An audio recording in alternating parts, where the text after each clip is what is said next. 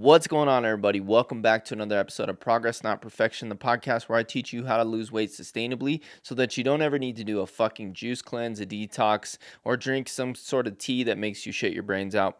We're going to debunk a lot of common myths on this podcast, so if you're a fan of that kind of stuff, then make sure to drop me a follow wherever you're watching or listening to this. Shout out to my people who have been watching us over on YouTube. I am dropping these episodes weekly on YouTube. So if you prefer these in video format, they will be available over there.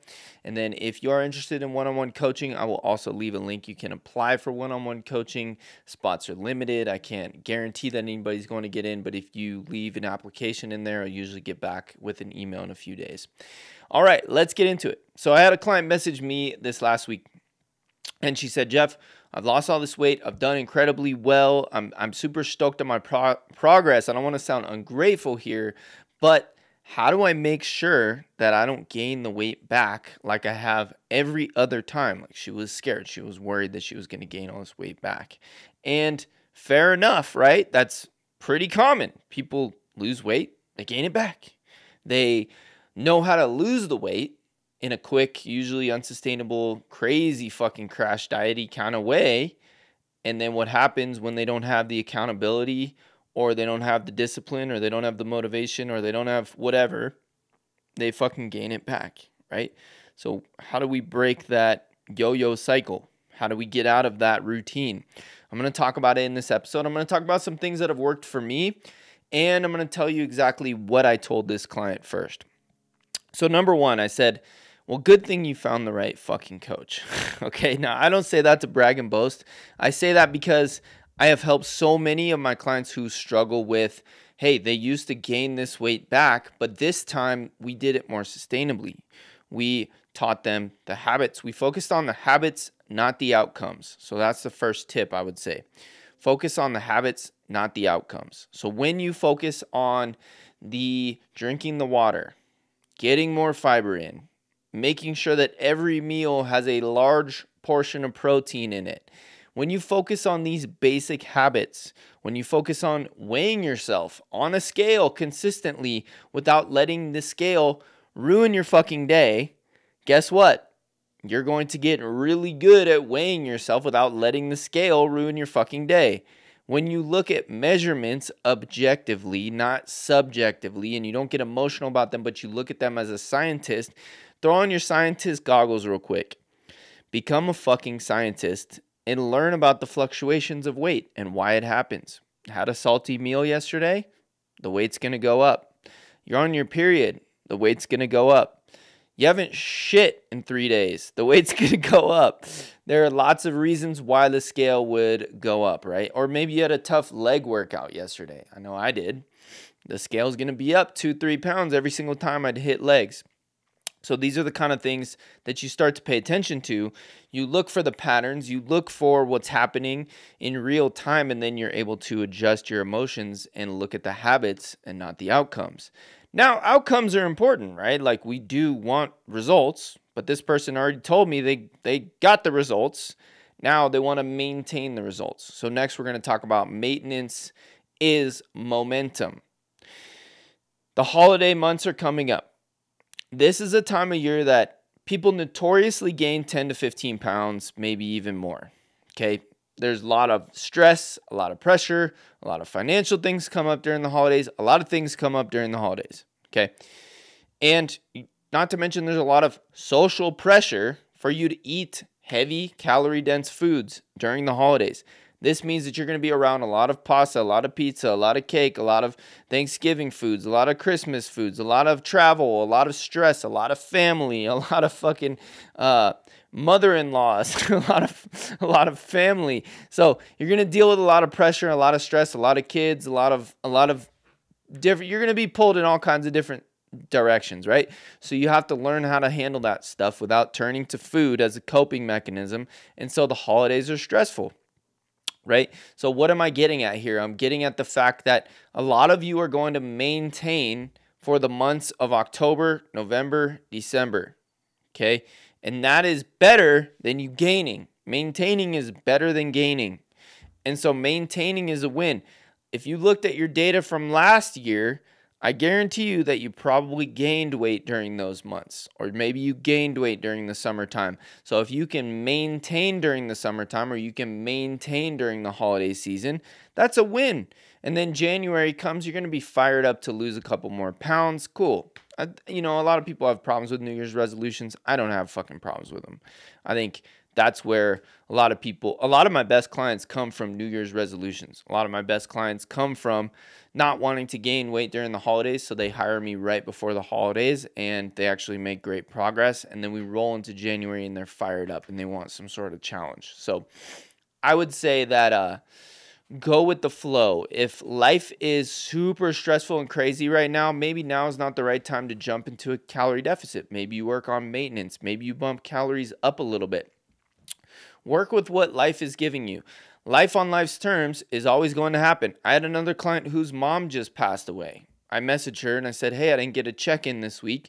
What's going on? She said, hey, my mom passed away. I'll fill out my stuff when I get a second. I said, don't fucking worry about it. Your mom just passed away. I don't need your check-in sheet filled out. Like, take this time to be present with your family who needs you, right? So there are times in life where we can really focus on this stuff, and it's okay if you are in a time in your life where maybe it's not the main focus, but it doesn't mean you don't have to do nothing. It means that you do something is always better than doing nothing, okay? Something is always better than doing nothing. So maintenance is momentum.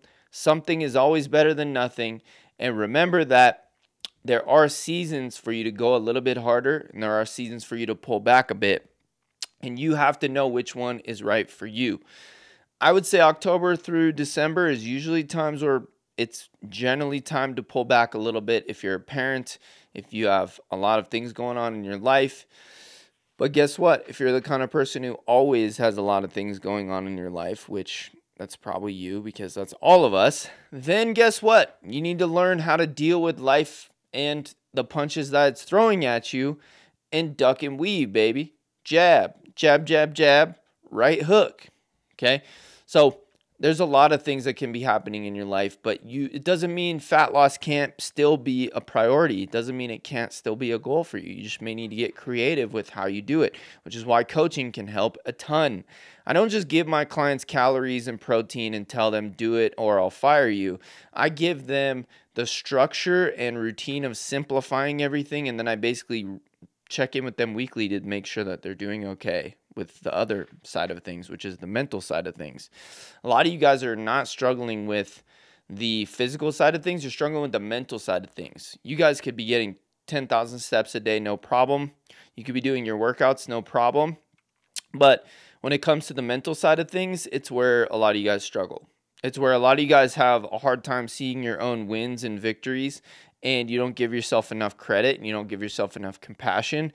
And then you give up or you spiral out of control with some sort of sabotage type behaviors that's going to not only make you feel like shit when you wake up on Monday and the scale's up 5 pounds again, but it's also going to be a lot harder to get back on track because you're constantly beating up yourself in your own head. So a coach can help. A coach like myself, I'm going to help you see where are the blind spots, where do we need to work on, where do we need to do better, and where are we already doing good enough, and you just need to be a little bit more patient and be easy on yourself. So that is my offer to you. Like I said, the link to apply for coaching is going to be in my bio, so you can go check that out if you're interested in something like that. Okay, now we've talked about maintenance. We've talked about how it's more important than fat loss, and most people struggle with maintaining the weight. We have a weight maintenance problem. We don't have a weight loss problem. The weight loss industry in the U.S. is billions and billions and billions and billions of dollars every single year. Okay, so we don't struggle with that. We're actually a very weight loss obsessed country, but where we struggle is weight maintenance. Now, there are some things that are going to help you maintain that weight long term. Number one is going to be a daily activity level. When you look at countries like Japan, when you look at countries like Italy, when you look at countries like Spain, who have notoriously low rates of obesity, they do one thing incredibly well, and that is they are way better at walking than we are in the US. If your step count look down at your step tracker right now. What is it at? Is it at 4,000 steps? Is it at 2,000 steps? Is it at 1,000 steps? Whatever it's at, I want you to look at that and I want you to think about what is it going to be when I end the day. Okay, now if you don't have a step tracker, I highly, highly, highly recommend you buy some sort of wearable, because that is another form of accountability that's going to hold you accountable just to walking more. I can't tell you how many people come to me for coaching and they're walking like 2,000-3,000 steps a day. I'm like, no wonder you can't eat any fucking food without gaining weight. You're barely moving. You're moving like less than a toddler, okay? So you got to move. You got to get those steps up. I don't care how much, 5,000, 6,000, 7,000, 10,000, 12,000, 15,000, whatever you can manage throughout the day, just get them up. Get them up higher than what you're currently doing. Do some cardio. Go get a bike, right? Go to the gym. Get on the elliptical. I don't care. I don't care what you do. Just get more fucking activity. Get some movement in. Get a dog. Get a chihuahua. Get a fucking golden retriever, okay? Get out there and start moving. And I don't care if it's cold. I don't care if it's raining. I don't care if it's snowing. Just fucking start moving. I have clients who literally walk in their living room because they live in Nova Scotia and it's like negative fucking 20 degrees. Cool. I wouldn't want to walk in that either. But you know what? If I had to, I'd take my dog out. I'd bundle the fuck up. I'd wear a goose down jacket or whatever people do, and I'd make it happen. You know, there's no excuses. There's no excuses. Everybody walks, okay? Get a walking pad. There's some on Amazon for like $140 right now. You guys can look at Amazon Prime deals. You can buy yourself a walking pad, okay? If you want it bad enough, the tools are there. I'm not here on this podcast to give you guys all the tools and tips and tricks. I'm here to help you guys see your own justifications, your own excuses, and help you guys get out of your own way so that you can finally make progress with your health and fitness, okay? So if that's something you're interested in, stay tuned to this podcast. That's where we're going to go in that direction. I'm going to get a lot more raw, a lot more real, a lot more honest. There's going to be a lot more cussing on this podcast. And yeah, I just feel like people need a fucking wake-up call. And so that is what I'm going to do. I may get heated up. I may get fired up. But if you're walking 3,000 steps a day and you're wondering why the scale isn't moving, come on, wake the fuck up.